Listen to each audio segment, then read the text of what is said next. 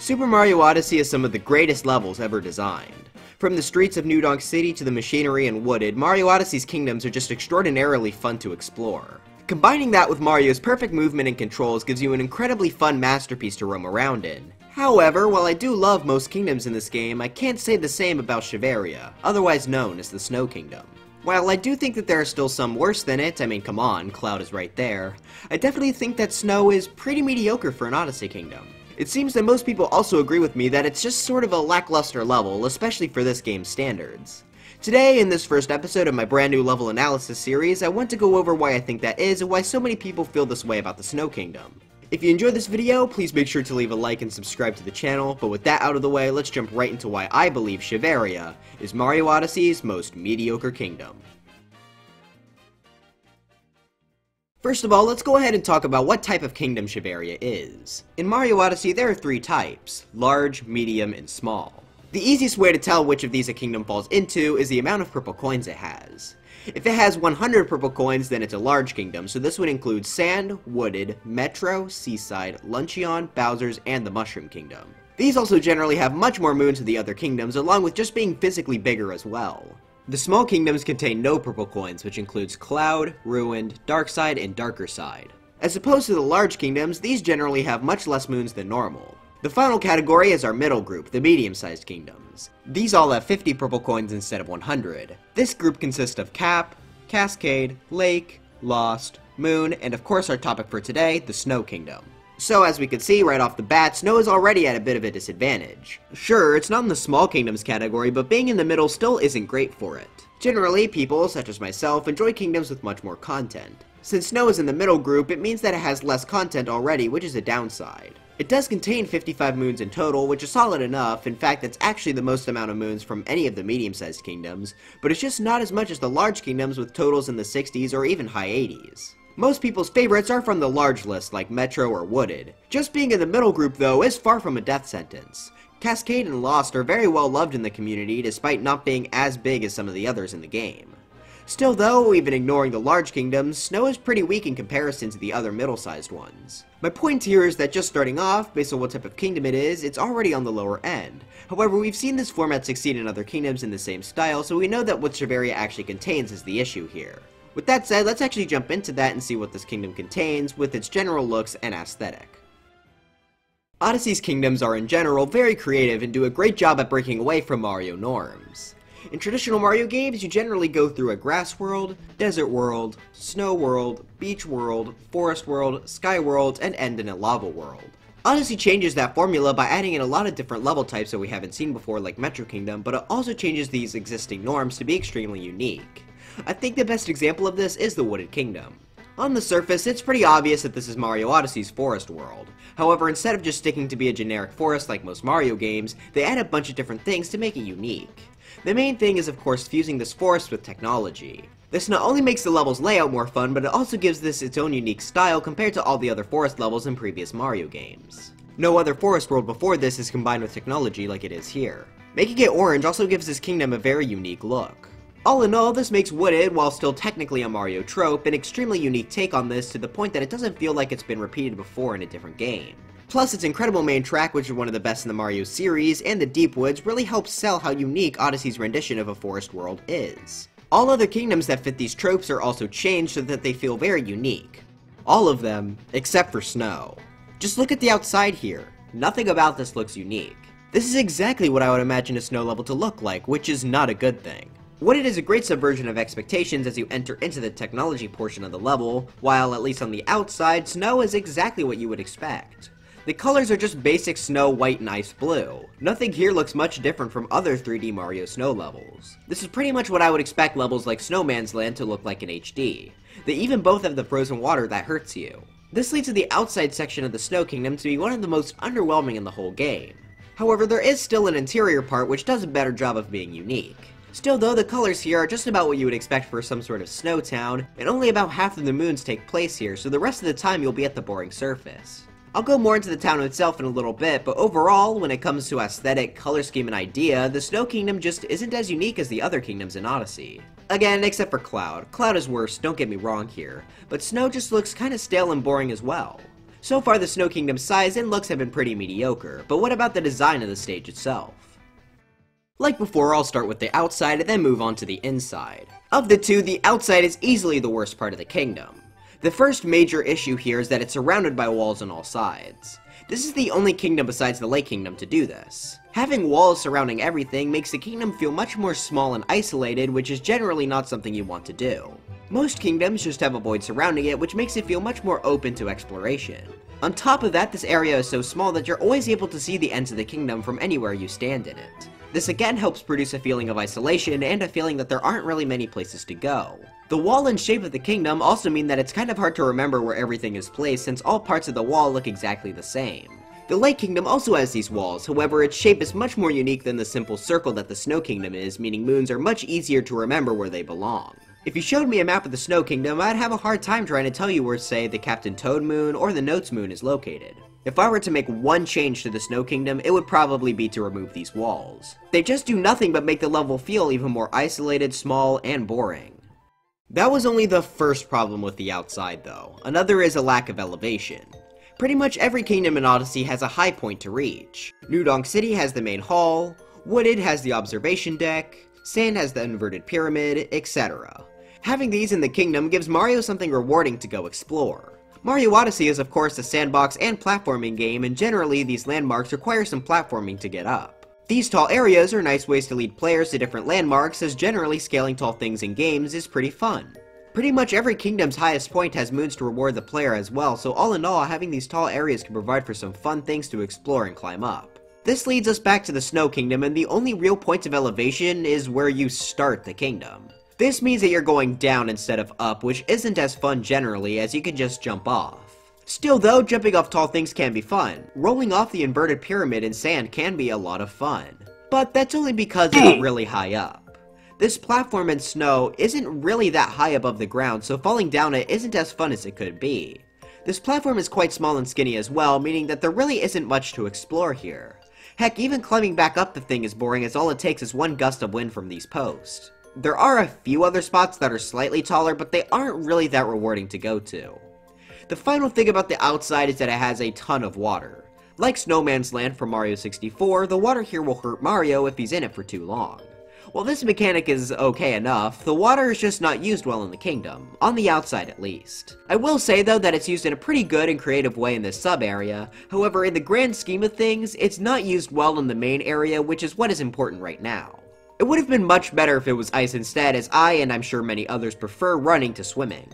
There's also almost never a time where you would realistically be getting hurt from the cold water, since there's always plenty of time to swim to each side of the lake. Having the water damage you just discourages players from using it or exploring it. Having the cold water with pretty much nothing in it throughout a lot of the outside once again helps this kingdom feel way smaller and more isolated with less areas to explore. Now that was the outside of the kingdom, so what about Shiveria town itself? Well, I do think that it's better, but not by much.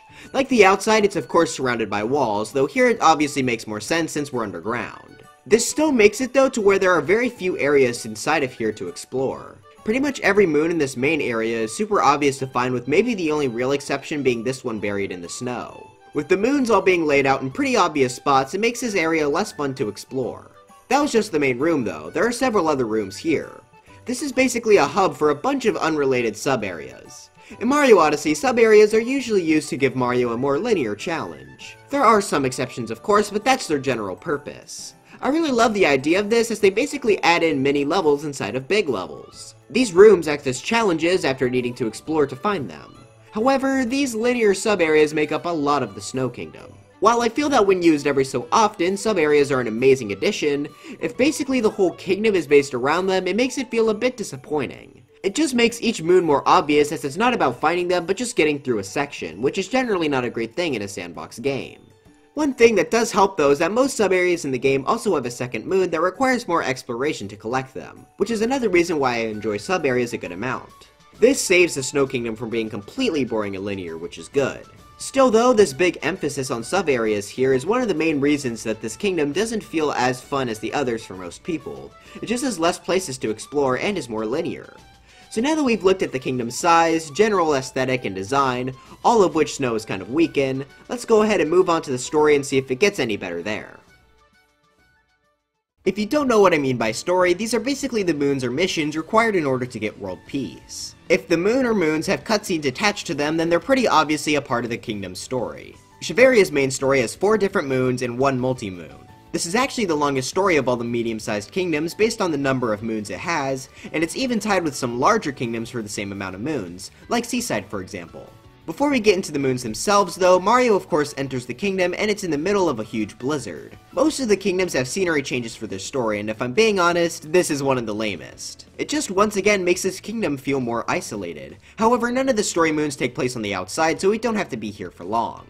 Entering into Shiveria town, we're told that Bowser blocked off the Shiverians' access to the racetrack and stole their cake, and it's up to us to clear the 4 barriers.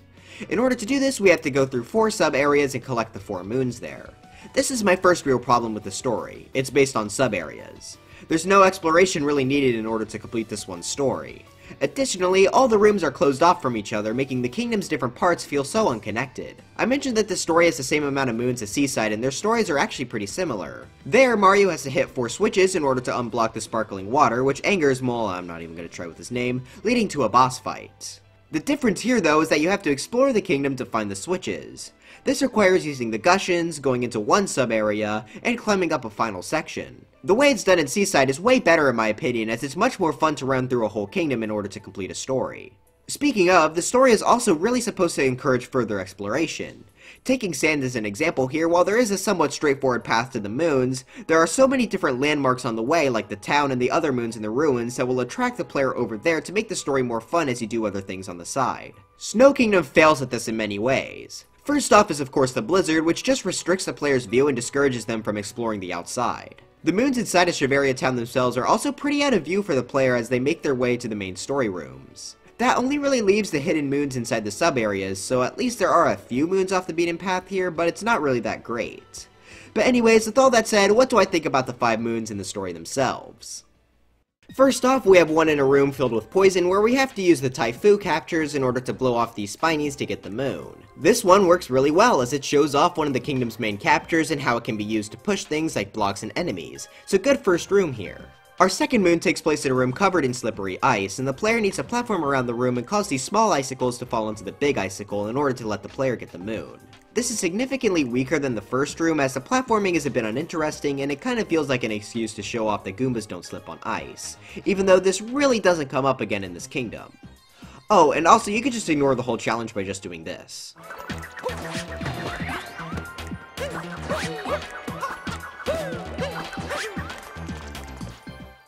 That's honestly more fun than doing the room itself. Gotta love Odyssey's platforming capabilities. Our third room here has Mario collecting moon shards with these guys who rise up from the ground. While you can't cheese it like the Goomba room, I still am not really a huge fan of it. Plus, not being able to cheese kind of also takes away fun from it. This doesn't really show off anything interesting or even anything that's gonna come back up in the kingdom, unless you count moon shards. Finally, we have the fourth barrier, the boss fight with Rango. This is in my opinion the most forgettable boss in the entire game, right next to Madame Brutal in the Moon Kingdom. This is Snow's only boss fight and it's a repeat of one we already did in the Lake Kingdom, but this time he's got not 1, but 2 hats. Whoa. Seriously, this is just a disappointing boss as we don't really get any cooler creative ideas for this kingdom.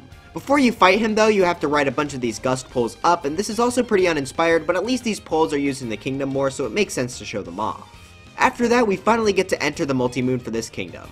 This is actually a pretty unique one as this requires you to capture the Shiverian Racer in order to participate in the Bound Bowl. This isn't done in any other kingdom of course, so this is a good amount of fun. You basically press the jump button in order to get large amounts of speed after boosting onto the ground or the wall. I know that some may not like this as it can sometimes feel out of your control where you go, but I still enjoy it a good amount. It's fun to try and lower your time on it sometimes, so yeah, definitely a really good way to end the kingdom's main story for me. So as a whole, the Shiverian story is alright. The first barrier and the multi-moon are pretty good, however the other 3 barriers are all kind of underwhelming and honestly not that memorable. Still though, I think the biggest problem with the story is how little it does to encourage exploration. But the moons themselves aren't as bad, so I can't say I dislike this aspect as a whole. I think if they were to give this kingdom a real boss fight on top of the Bound Bowl, then this story would have been much better. One small nitpick before I move on though, I wish these rooms each had symbols or something above them to show which room they are. I always forget which is which, so if they replaced these snowflakes with something unique for each room, I think I would have liked it better. That's not really a huge problem at all though, that's just a personal thing, but I think it could have been nice. Another major part of a kingdom is of course its captures.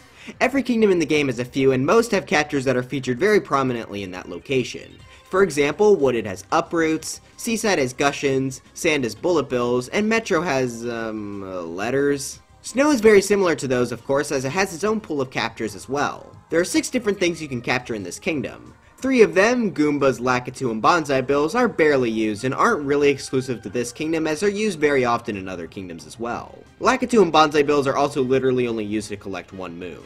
That leaves us with 3 more that I would consider the main captures of the Snow Kingdom. First we have of course the Shiverian Racer. He's used in 4 moons and I think he's used very well. Each of the moons he's used in feel very big and important. His movement is unique and if used well they can be quite fun to control as he can move pretty fast. No problems here. The other 2 are where I start having issues, starting with the Cheep Snow Kingdom. Yes, that's its name. Quite possibly the lamest capture in the entire game. Its only difference from normal Cheeps is that it's purple and it swims in cold water. Wow. They could have just made them normal Cheeps and I don't think anyone would have cared. Not only that, but there's nothing really to do in the kingdom's water, so the very few moons this capture does have are all pretty lame. There are other captures similar to each other in the game, like the 2 piranha plants, but even then they make much more sense to be different than the 2 Cheeps. At least controlling it works well, but there's just not much to this thing and it's quite boring. I guess it's kinda fun to flop up this hill for 1 moon, but then again it's nothing special. The final capture is what I would consider the Snow Kingdom's main one, the Typhoon. These will basically hover around and blow strong gusts of wind in order to push things. I think the idea is solid enough and they do use it well in some areas. The first barrier from the story is one example, but I also really liked this puzzle with them later on in the kingdom. The main problem with the Typhoon though is their movement. They move so incredibly slowly. This makes capturing them more tedious than it is fun. You also come to a complete stop when you want to blow things, which is also pretty tedious as well. To explain why I really don't like this about the Typhoon, let's take a look at the Gushion. Obviously these are both captures, however the reason that the Gushions are much more liked is because they provide a fun way to move across the kingdom. It never feels like a chore to capture a Gushion, and it's even fun to use them when you don't need to. This is because it moves at a good speed and also has some fun abilities with its water. I've never found myself wanting to capture a Typhoon though, and the only times I ever will is if I need it to push something for me. They also like to place quite a few moons that require the Typhoons a good distance away from the nearest one, so you have to slowly make your way across the kingdom in order to reach it. In closed off areas, I think this can work decently, however in the more open outside areas, I think this kind of fails. So in the end, 3 captures are used in other places, the Shiverian Racer is pretty great, the Typhoon is just okay since it has some problems but can be used decently, and the Frozen Cheep is among the worst in the game. After looking at this list, it's really no surprise that the Bound Molds are the best moons of the kingdom, as they're the only ones that use the kingdom's best capture. With nothing else really interesting here, it makes playing through Shiveria much less enjoyable and sort of generic.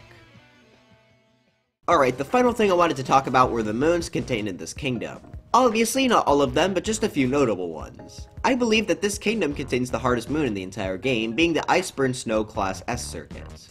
This again uses the Shiverian Racer capture, so I do find this one to be decently enjoyable. It is very difficult though, and it's sometimes hard to make the Shiverian Racer do exactly what you want it to do. Still though, I think this and the other race moons are good. Speaking of the races though, we have the Koopa free running moons which put Shiveria back into its blizzard state, which as I said, I'm not really a fan of, so I think this is one of the weaker free running sets. On top of that, you're mostly going through water, which makes this overall a really uninteresting Koopa free running moon. The 3 moons hidden inside of the Shiveria town are all decent. I'd say the best one is the one that requires you to wall jump off these boxes, which is kind of fun. There's also one in a chest and in the snow, which aren't terribly interesting, but certainly aren't bad. The hidden moons in the main 4 sub-areas aren't bad, and I really like this one hidden in the Rango room. Now on to some of the more problematic ones to me. There are 3 Moonshard moons in this kingdom. That's a ton, and while I think Moonshards are okay when used occasionally, this is too much. There's one in the story, of course, which we mentioned before, but also one in this 2D section and one on the outside when the story is completed. I'd say bringing it down to just 2 would have helped a lot. Many of the other moons are just worse versions of things we've already seen. The Rabbits and Notes are super generic, and the Cap and Seek moon was always so annoying to me because for some reason I can never remember where on Earth it is. So yeah, many of the other moons in this kingdom don't really stick out all that much for moons done better in earlier or later kingdoms. I do like this one though, where the Shiverian gives you a moon for braving the cold weather in just boxers. That's a pretty funny one. So while there's nothing bad here, besides the Bound Bowls, there aren't that many standout moons. If you dislike the Bound Bowls, then you're sure to not like this kingdom, as it's pretty much the only standout thing it offers, aside from a few other small moons. So in conclusion, why do I think this kingdom is seen as so mediocre? Well, it's a medium-sized kingdom with a stale aesthetic that's already used in other Mario games. The kingdom itself is designed in a way that exploring it is put aside, which is not a good thing in sandbox games. The moons and captures within the kingdom are also generally on the lamer side of things. In the end, this all combines to make a kingdom that most of us agree is pretty mediocre at best. But anyways, what are your thoughts on this kingdom? Let me know in the comments. I would like to say again that this is considering Odyssey standards, which are extremely high. I think this is the best game ever made after all, so most of the levels here are also some of the best design. I still think Snow has a ton of fun aspects, and even things I haven't mentioned like the Shiverian's design I really like, and just moving around this kingdom with Mario's perfect movement is also fun as well. It just has a lot of things holding it back, and the competition is quite strong. If you all enjoyed this video, please make sure to leave a like and subscribe to the channel. I really enjoyed making this one, and I think it would be really fun to make a whole series analyzing the other kingdoms in Odyssey and maybe levels in other games as well, so let me know if you all want to see that. I'll only make this into a series though if it does well, so please keep that in mind. But anyways, try buttons for Smash, and I'll see you guys next time. Bye.